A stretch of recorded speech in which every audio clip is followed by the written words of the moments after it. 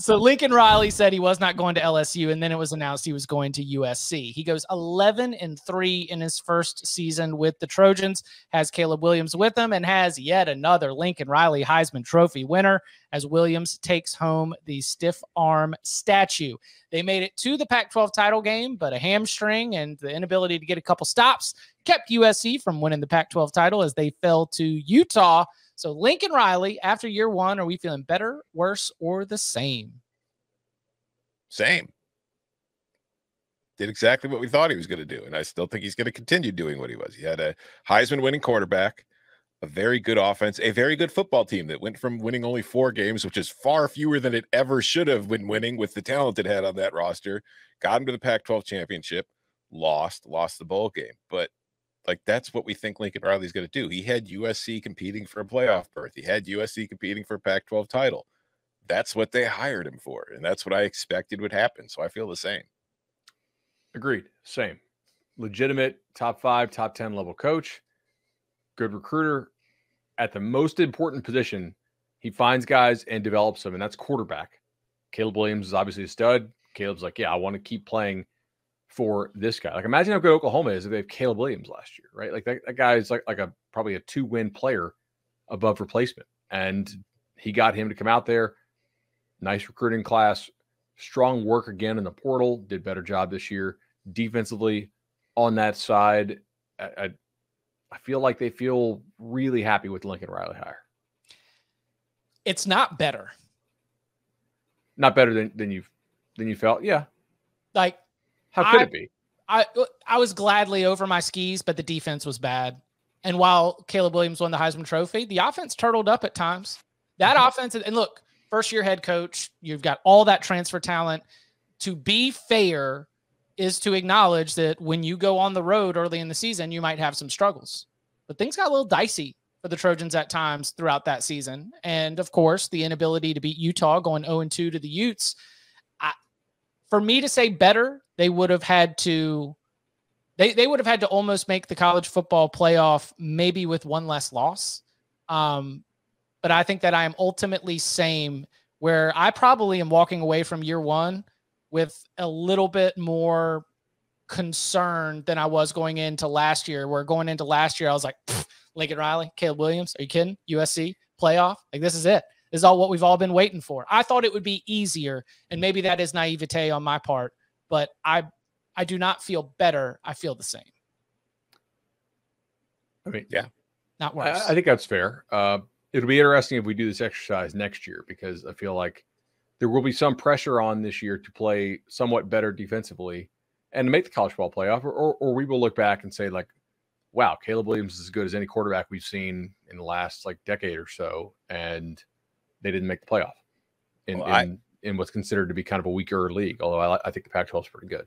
I have already said USC will be in the playoff this year, so keep that in mind next year if we do this again. If USC makes the playoff, and I say I feel the same, I'm not hating. I'm just telling you I already said that was going to happen a year ahead of time. So, boom, there we go. I see Georgia fans in the chat hating on the take of Bear Alexander and making fun of him for a high-character kid. Georgia have a real clean record of defensive tackles recently? Like, do we think character matters for defensive tackle play? I don't think Georgia fans sit down on that one. That ain't it. Yeah, the college football playoff is USC, Texas, Florida State, and Georgia. Mm-hmm. Yeah. Everybody's back playoff. Yeah. All right, let's turn riots. Let's turn our attention to Big Ten doesn't need the playoff. We're fine. Yeah, the Big Ten championship is the greatest honor that could ever be bestowed on any college football coach or player. Exactly. Let's turn our attention to Seattle, where Kalen DeBoer went 11-2 his first season. Now, Kalen DeBoer, coming from Fresno State, was his offensive coordinator year at Indiana was as good as Indiana's offense has been in the last couple of seasons. At Fresno State, obviously, he was very good, with Jake Haener. And now he arrives. He gets Michael Penix to come in. The offense is explosive. Penix has a tremendous year. The defense still retains a little bit of that nastiness, even though you've got that offensive coordinator taking over for the defensive coordinator. Are we feeling better, worse, or the same about Kalen DeBoer, Bud? I think you got to feel better because you knew that he had done it at the lower level. then you knew he had done it at the G5 level. And there is always kind of a question, would it translate?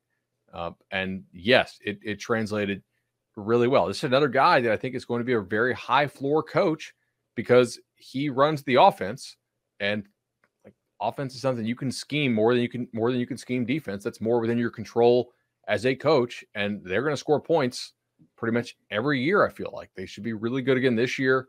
Getting that first big time year can help you a lot in recruiting. We'll have to see if that continues to help him, but Kalen DeBoer kind of hit the absolute peak of what we thought he could potentially do based on his priors. And so I'm certainly higher because he's shown he could do it at that level.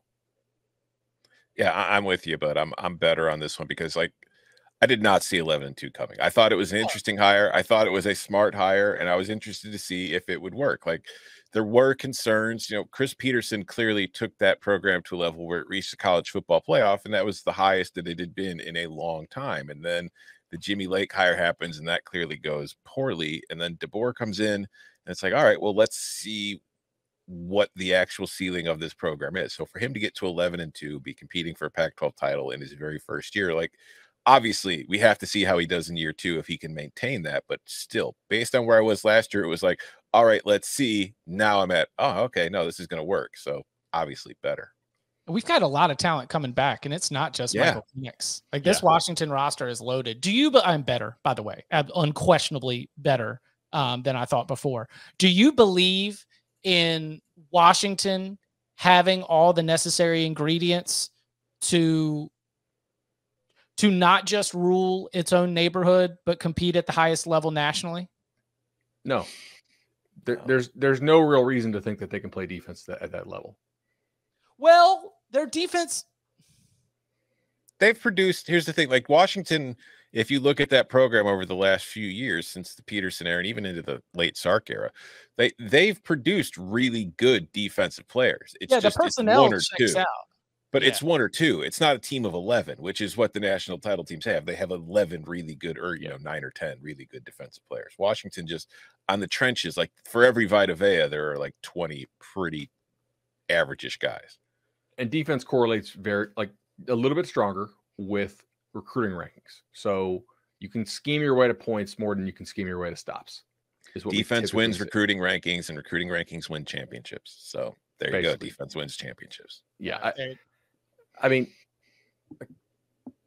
recent national champions are having 10 or 11 top 50 picks within the next 2 drafts. I don't think that Washington is at that level up and down the lineup, but they could run good and win the Pac-12. I mean, what are their roadies? Oregon State, USC, Stanford, Arizona. I think if you look at Washington, when USC and UCLA leave, Washington is in a very good spot to be one of the dominant programs in the Pac-12. I think that is something they can do with ease. Them and Oregon could rule that conference if they want to. But as far as competing for national titles, especially in the 12-team playoff, when they're probably going to have to win 3 games to get that title, no. Because Kalen DeBoer seems like the right coach. Yes. And there is a lot of, there's a lot of passion in that area in a way that's almost surprising considering the metro area of Seattle, and Husky Stadium is awesome. And that thing can be a really loud, cool environment, and has been when Washington has been at its peak. There is a, like you mentioned, Tom, Washington and Oregon up in the Pacific Northwest, always competing for the Pac-12. Kalen, I did not feel that confidence with Jimmy Lake. I do feel that confidence with Kalen DeBoer that can be something that absolutely happens. I mean, honestly, probably could happen even if USC and UCLA were sticking around for a little bit. Probably not in the long run, but especially with them leaving, now the expectations have changed. Kalen DeBoer, the expectation is Pac-12 championships. Also, I forgot to mention Utah, so I don't want Utah fans mad at me. In the new Pac-12, Washington, Oregon, Utah. Sorry. Yeah. Well, there you go. Except for they do win the conference pretty regularly, so we should probably include them in that. Oh, yeah. They're only the 2-time reigning champions. Is everybody done with their coach rankings? By the way, quick offhand programming note. Next week, the CBSSports.com is going to unveil its annual coach rankings. It is every Power 5 coach. They are ranked 1 through 69. We update our ballots every single year, and our ballots are due by the end of the day today. Tom, oops. There goes the driving range. No, I told you I was working on my swing. All right, man. So where Cover 3 golf tournament's going to be epic. Where'd you have Kyle Whittingham? Bud, where'd you have Kyle Whittingham? Let me see. I got to pull up the spreadsheet that I sent to Adam. I had him very high. Same. I was just shooting him up the list, and all of a sudden, I just realized that I had Kyle Whittingham in a tier with like national champions and the head coaches at some of the biggest programs in the sport. I mean, he's built a program, not a team, or maintained a program, I guess, because Irvin did a pretty good job there before him. I had him top 10. Yeah, same. Yeah, he'll probably be in my top 10 too, but I have not started on mine yet. I still need to do my tweaks and shift stuff around, but he's in the top tier. He is in my top 10 as well. And look, we're not going to give you the rest because that's what we're going to talk about next week. On Monday, we'll talk about some coaches entering the year under pressure. Then Wednesday, in coordination with the release of the full 1 through 25 and 26 through 69 list at CBSSports.com, we will share the cumulative results along with our own opinions, our own ballots. So keep your eye out for that. Jake Dickert at Washington State. Now, remember, he took over for Nick Rolovich, but last year was his first full season. The Cougars went 7-6. It wasn't a hire. It was a promotion. But are you feeling better, worse, or the same about the Jake Dickert hire at Washington State? I'm same. Yeah. Tom, go ahead, sir. It's went about as what I expected. Like Washington State went 7-6, got to a bowl game, kind of carried the momentum that he had that helped him keep the interim gig after having it the year before. But I mean, what are your realistic expectations for what Jake Dickert is going to be able to do at Washington State? It's like 7-6. That's what I'm expecting. That's what he did. So same. That's not to say it can't improve or it won't get worse, but based on what I thought last year, nothing's changed. I think Mike Leach kind of colors the perception of this program in recent memory, right? Like Mike Price, we remember doing some good things in the 90s and up until the very early 2000s. And he obviously went to 2 Rose Bowls, but Mike Price also missed a bowl more than half the time, right? So like that's probably the best coach we've ever had, or him or Leach. So Leach consistently went to bowls, but usually it was, 7-8 wins. They go 7-6. That's a hard job. And I feel like last year, more Pac-12 teams had their act together than normal, right? Now, granted, like the bottom of the Pac-12 last year was horrendous. So that is fair to point out. But like Oregon was good.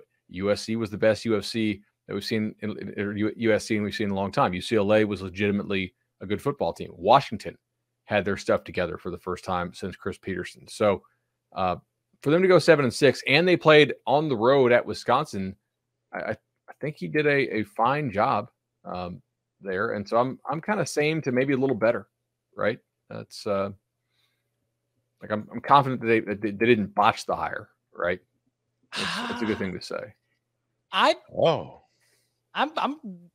wrote worse, but I'm starting to feel a little bit bad about it. But the worst, and this is my note, it is you feel worse about your worst.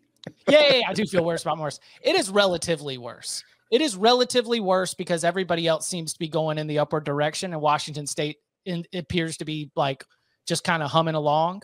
And it is like if Stanford and Cal were to like if Troy Taylor's hire ends up working out, if Cal ends up finding with Justin Wilcox some sort of, a magic level up your program potion somewhere, like it is only the presence of some of those other programs that potentially could keep Washington State from falling to the basement. That when Oregon is running well, when Washington is running well, when Oregon State is in a very healthy place right now under Jonathan Smith, that so many of these other programs in the Pac-12 appear to be moving forward with a lot of real momentum, such that if you're spinning your wheels or if you're just maintaining, that you're at risk of falling behind. I am fascinated to see the way that it works out over the next couple of years. And I'm biased by the history of a lot of these, a lot of these interims now make him the head coach. Like for every Dabo, there's 4 cases of the guy being fired after 3 years. Bill Stewart. Mm-hmm. I think that it would not surprise me unless there is a real spike again, if that thing ends up just sort of maintaining, spinning its wheels. And then if some of those other teams get their act together, they could find themselves in a position where they want to make a change. If everybody in the Pac-12 is operating at peak efficiency, so like everybody has made a good hire, everybody's boosters have their stuff together, Washington State is not a top half job. No. Is it in the new Pac-12? So that means it's 10. The problem is you're counting from the bottom. UCLA, Washington, Oregon, for sure. Utah. UCLA's gone. UCLA's gone. Oh, excuse me. Right. Yeah. Okay. So Utah, Washington, Oregon, Utah. Like Arizona State, I think is a better job than Washington State. I bet you if coaches would pick that over that. Arizona, potentially, they're kind of similar. Oregon State. Where do you have Washington State in relation to Colorado? Because I think that's the golden decider. We don't know how long Colorado is going to sustain what they're doing in terms of like allowing, like the last staff at Colorado wasn't allowed to take transfers. Now they're taking 70. I don't know what Colorado, how long is this? Are they doing this for a reality TV show? Or do they actually care about football long term?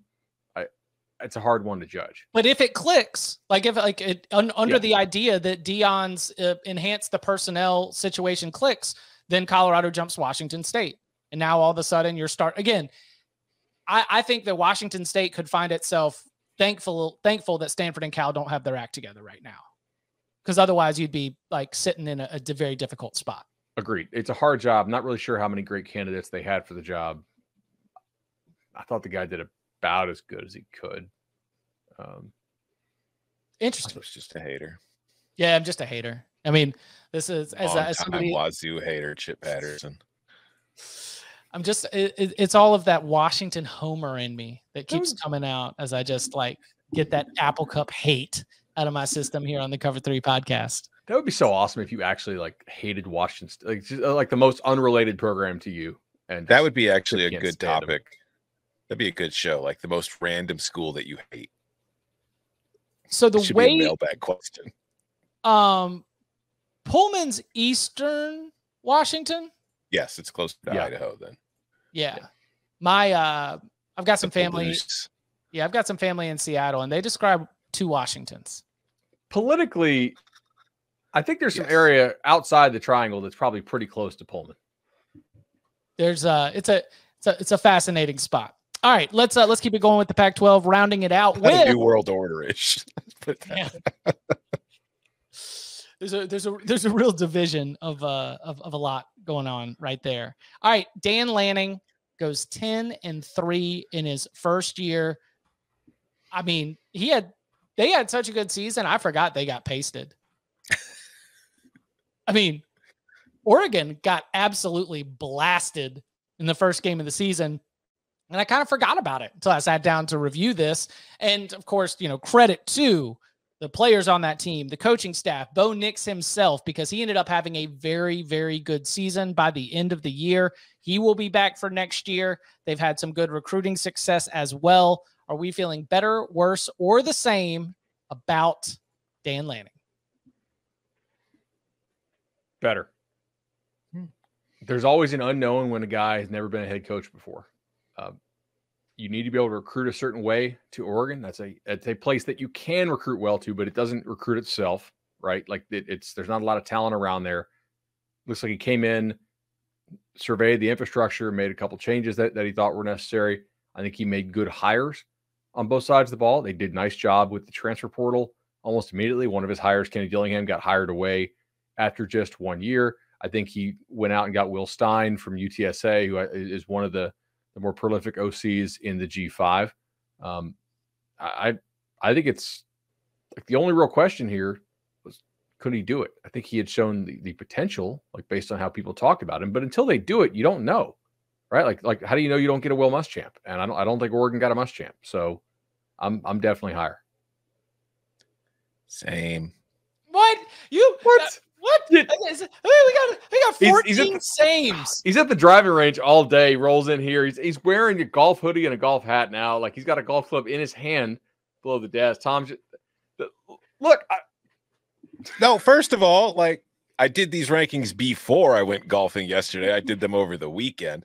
Second of all, I'm not a reactionary goof like you guys, okay? I stick to my guns. I felt the same. That's how Oregon did well. I thought they were going to do well. I thought they were a program that was set up well by Mario Cristobal to win games in the Pac-12.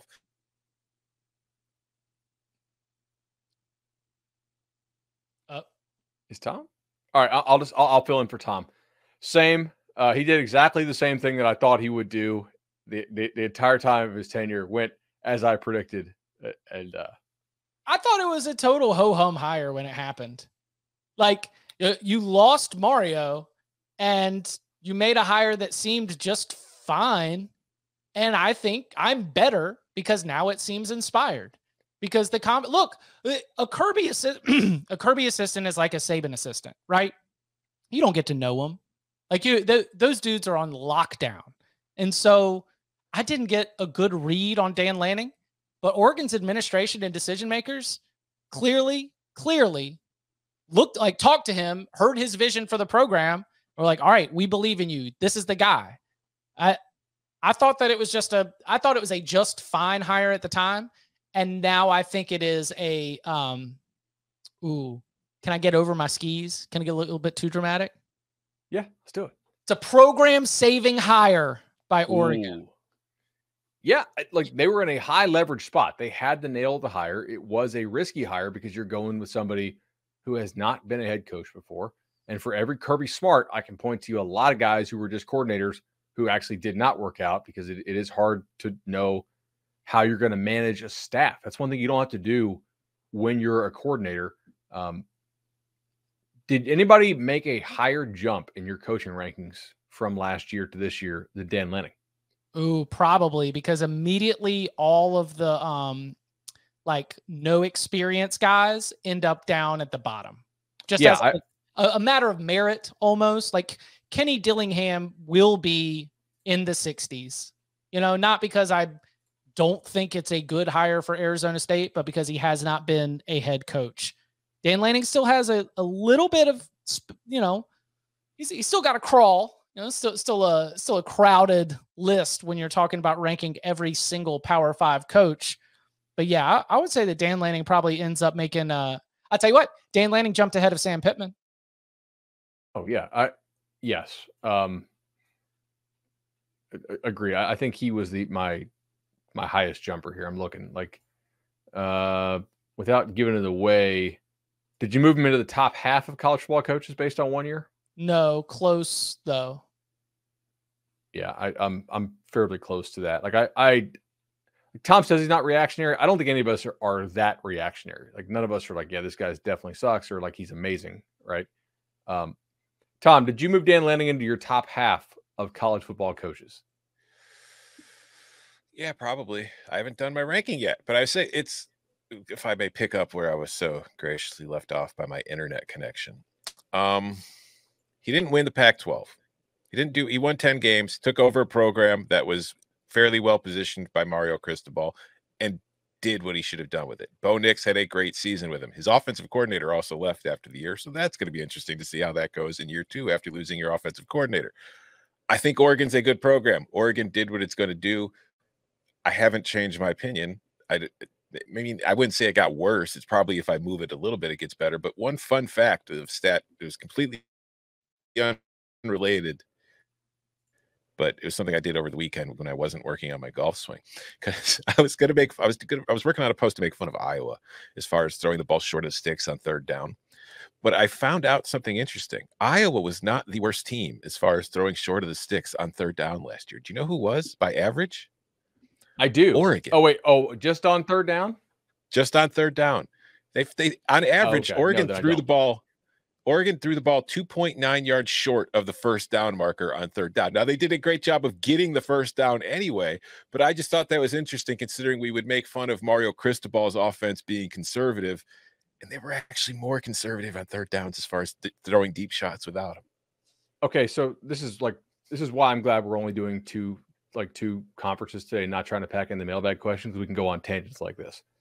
Oregon, when it got behind the chains last year, was sneaky mid, right? Mhm. Like they were not like in live betting situations. If you were watching this and just, if they did not have success on first down, like their drop back passing game, when they could not use play action, when the screen stuff wasn't there, they were not good. So like I get why Bo Nix would come back. I think he's got more value to college than he does the NFL based on last year. Like maybe he improves quite a bit. Maybe the receivers get better. Troy Franklin comes back. But like that surprised me a little bit because they had a pretty damn good offensive line. And you would think like drop back, they'd be better. They weren't. Like there was a big gap between their like early down success rate and then if they got behind the chain success rate, they struggled. So I see that as a wide receiver issue, which, you know, we can reflect like who in that room was your certified burner and like contested ball catcher. Well, Troy Franklin was pretty damn good, but like the second guys they had were not amazing. I think that's fair. It's like when you're throwing short of the sticks is because they can't get open and they got to like hit and turn around. And so interesting stuff for sure. All right. So same, better for Dan Lanning. Better for me for sure. Same. Better.